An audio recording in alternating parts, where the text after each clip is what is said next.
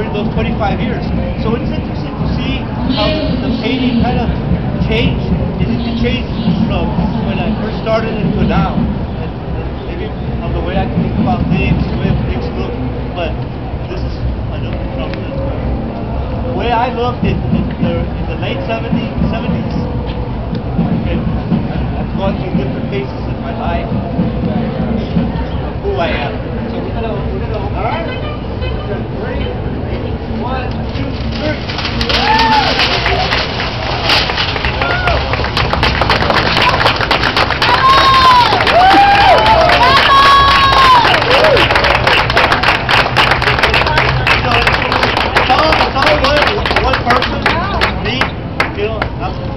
The Mexicano, the red and the green, the flag, but the symbol of being a Mexican, but at the same time being a Chicano with the black eagle, I was part of during the Cesar Chavez days and all of that. I felt like a Chicano, and then I was in the Vietnam War and moved to the Purple Heart. I'm an American. I'm an American. I've always seen one person.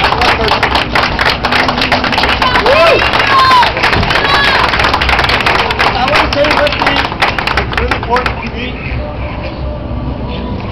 I might be bragging a lot about the mayor and of course a lot of other people I see in the audience that I know care so much about the arts.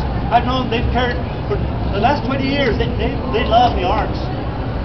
But now, after all that time, things are really happening. Things are really happening. And this event is only the beginning.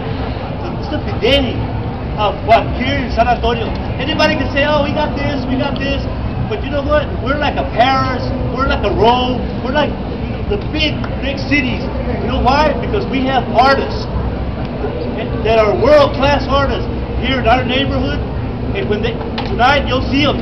And when you see them, say, this is what we got in San Antonio. You don't see it all the time, but tonight you'll see all those artists together, brought together by our mayor and the people that really care, Rosemary, and all of the people. They know who they are and make this possible for all of you. So thank you all very much.